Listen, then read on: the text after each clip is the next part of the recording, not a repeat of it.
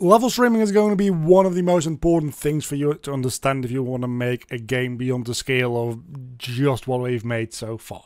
I've got a sample project here real quick to show off what level streaming can do for you, and then we'll get into the multiple ways that you can do it for yourself.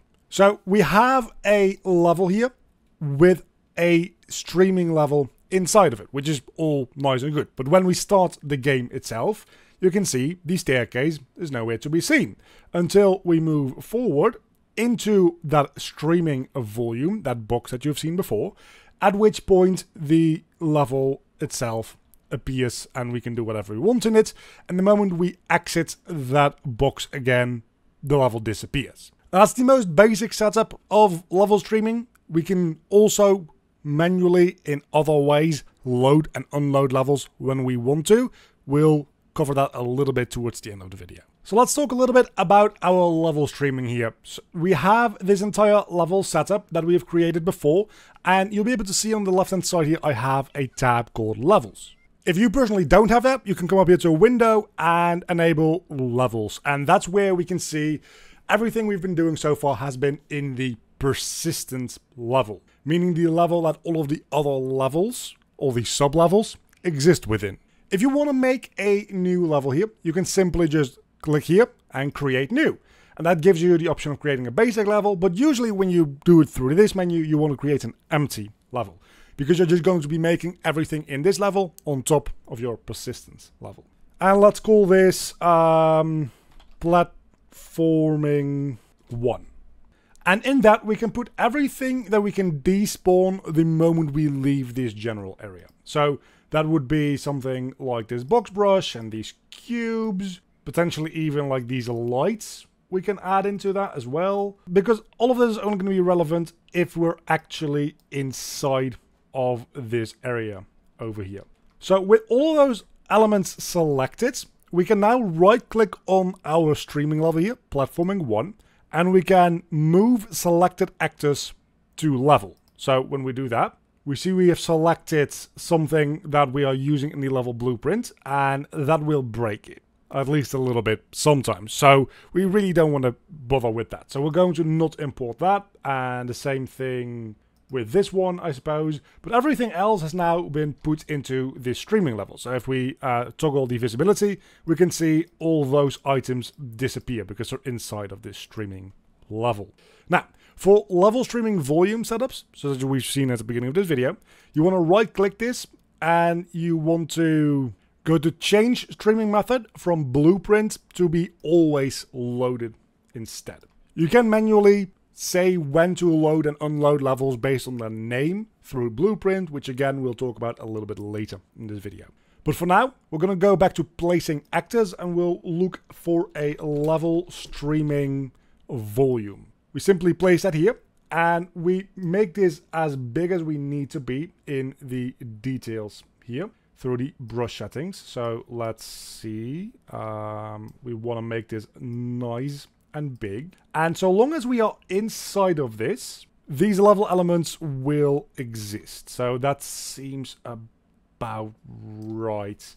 You can make these relatively large, so by the time we get all the way over here, it will start despawning them. Actually, as a matter of fact, let's make this thing even a little bit longer and a little bit wider, and add a little bit more of a level in this direction here. What we want to do is maybe we want to make a new level, and that's going to be an empty level again. And that one we will call platforming 2. And in platforming 2, let's put in a staircase or something like that. And let's put in a few cylinders here as well, just to have a little bit of platforming. We can just make one of those in modeling mode and then copy it over a few times to have something we can jump back and forth across. We are going to add in, again, another level streaming volume, which you want to have those in the persistent level. Let me check to be sure. If I select this, you can see this selected actor is in platforming 1. It's not supposed to be. It's supposed to be in persistent level. Let's make sure that we're in the persistent level and drag in the level streaming volume, and then we can make it however big we need it to be here as well, which can be, again, pretty big if we want it to be, and then also pretty high. And we probably want this to spawn in before we exit that tunnel over there, so that it's nice and seamless and we don't see anything spawning in. I'll show you in a second that it does actually actively spawn in, but that's way too big. This is a situation where you probably want to actually go into top view mode, so you can actually see what in the world we're doing, and that seems about right. So now, how do we set up these level streaming volumes in relation to the levels that they are supposed to be streaming? Well, let's real quick go back into perspective mode here, and if we go into the levels, we can select one of our streaming levels here. And with a streaming level selected, you want to come over here to the level details. If you don't have this tab yet, which is possible, you can simply press this button up here and that will summon the level details. And in the level details, we'll be able to see that we have a streaming volumes array over here, which means that we can add as many streaming volumes as we want. And this pretty much just means that as long as your character is inside of one of the streaming volumes in this array, this streaming level will be loaded. That's entirely already like programmed for you. You don't need to do anything else about it. So we can simply use the picking tool here, and we can just simply pick this streaming level for level 1, and then platforming level 2, we can add an element to that as well. And we can use the picking tool to pick the other streaming level, which is right over here. And also set this one actually to streaming method always loaded. You might think I don't want it always loaded, that's the entire thing about streaming levels, but always loaded means always loaded as long as the streaming volumes allows for it. Unless it doesn't have a streaming volume, in which case it will indeed always be loaded. So if we just plainly select the viewport now, we can see this all works just as we expect, and we have the cutscene that we've created a few videos ago now.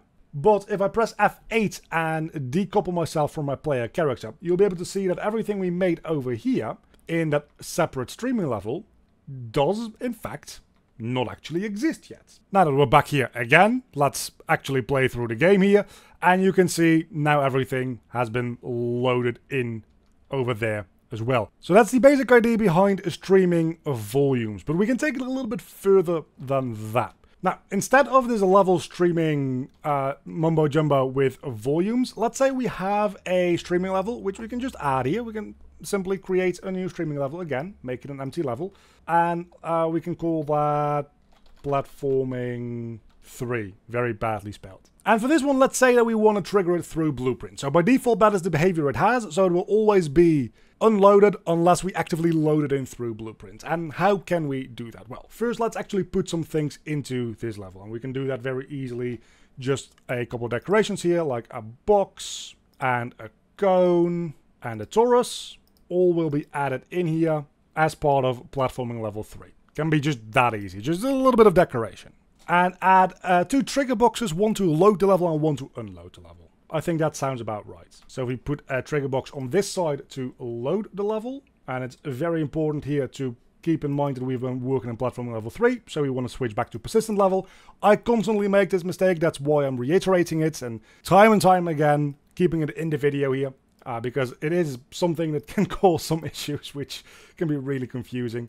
Okay, that's one trigger box, and then we'll also put a second trigger box on this side. And then we can open up the level blueprint, which we already have open. And for this one, we'll add in a onBegin overlap. And we'll do the same thing for the other one, add begin overlap. Here we'll first check if we are overlapping with the cast to BP third person character, just to make sure that it's actually the player character that's overlapping and not something else like the level geometry or something weird like that. And then we can load streaming level. As simple as that, by name or by object reference. I'm gonna go with object reference for right now, because that's easiest. That will literally just give you a drop-down menu of all the different levels in your game. And for this right now, we want to load in platforming level 3. The wonderful thing about doing this is that it loads it asynchronously, which means that the moment this gets triggered, it will start loading while not stalling the actual game. It's going a little bit in depth here.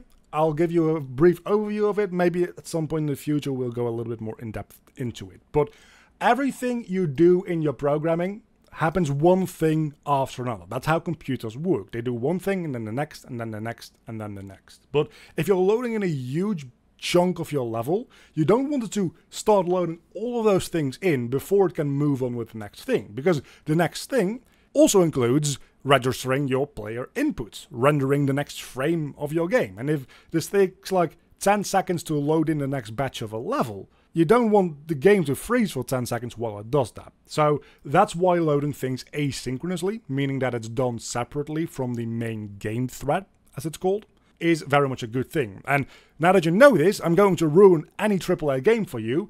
Next time you're playing the game, pay attention when you're walking through a hallway. Because while you are walking through that hallway, in the background, the next part of the level is being loaded. That's 9 times out of 10 what hallways are used for in level design. We want to make it visible after it's done loading, otherwise it will only load in the assets into memory and not actually show them in the world. And then when we enter the other trigger box, we want to unload our streaming level. And this one we can do by name if we wanted to. And unloading also is done asynchronously. You can see that through this little clock icon. Nodes with that icon are async nodes. They work asynchronously. So instead of using a object reference like we did here, we can also in both cases use a level name. In some cases that's preferable. For now I will just do both to show you that it works. So let's copy this name over here and paste it in there. And now when we enter one trigger box, it's going to load in those assets. And when we enter the other trigger box, it's going to unload those assets. So let's hope I remembered the sites correctly here. So now when we walk into this, it loads in those assets, and at that site, it will unload the assets. And that is how you can manually trigger loading and unloading your streaming levels. And just as a fun little aside, I'm going to take you into my own game project and show you a implementation of that and all of the cool stuff that you can do with that. Do be warned, the node setup there is very, very messy. So here in my own project, where I just put the camera speed up a little bit higher because I was moving around very slowly. All of these boxes you see here, like this one, and this one, and this one, and this one, and well, you get the point, are separate levels, and they're separate streaming levels as well. So if I go over to the levels here and I say I want to have 04 hallway, as I call it, that's this one.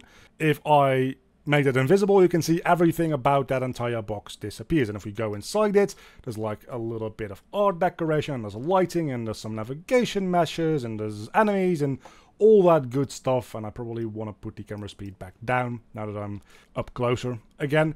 And that all disappears when I hide this entire streaming level. Everything here is contained in that streaming level. And while we're playing the game, and I'll just run the game real quick here. I will mute my audio though. When we first start up the game, you can see it unloads all of the streaming levels because none of them are by default loaded. Everything is loaded through Blueprints, and only the main menu, which is a couple of objects that like spawn in this UI stuff, which UI we'll get to next time. Literally, the next video I have planned is to do with building a basic UI.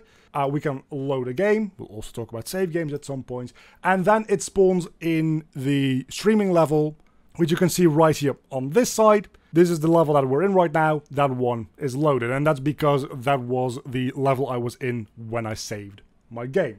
So if you take a close look at what happens over at this little side menu here while I walk around. If I walk through that door at the end of this hallway, it will unload my current level and load the corresponding level instead. So we have the combat tutorial level here. And if I go through that door again, it spawns back in the spawner tutorial, and so on and so forth. So if I go through this level here real quick, which is supposed to show you how enemy spawners work in my game and all that stuff, and I go through here, we end up in the hallway, which we were just in, which is a split hallway between going left and going right to two different objectives. So that is how all that works. I'm not going to be able to show you the entire system here because it's a little complex for this scale here, but I'll just give you a brief overview.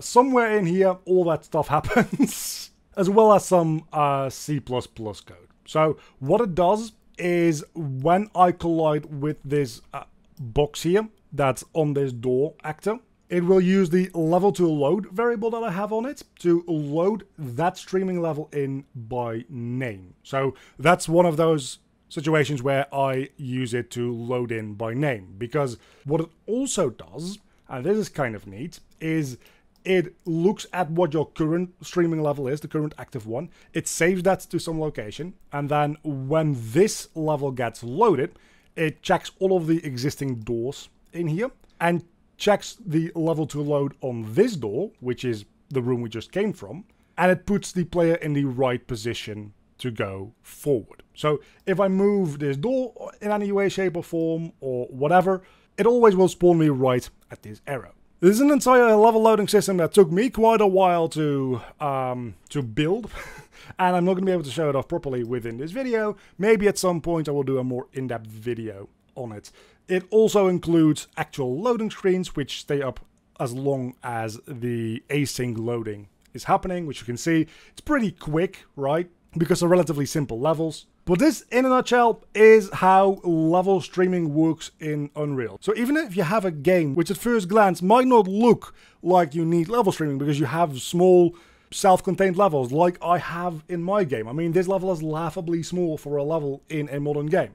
You can still make use of level streaming for a variety of reasons. Because if you don't use level streaming and you open new persistent levels every time, there's a number of downsides to that. A lot of data won't be persistent. So things like your player's HP will reset every time and you'll have to manually readjust it and save it to somewhere before loading a new level. The music will stop and restart every time you load into a new level. All those kind of things. Huge downsides to opening new persistent levels every single time. That's the reason I personally went with a system where things load in and out of existence. And you should too. And after watching this video, you now exactly know, more or less, how to do that. And a very big thank you to all of my Patreons. You can see them on screen right now. If you want to help out supporting the channel, there's a link down below in the description to the Patreon page. And a special thanks to my Cave Digger tier Patreons, Sir J. Thomas and Eleanor.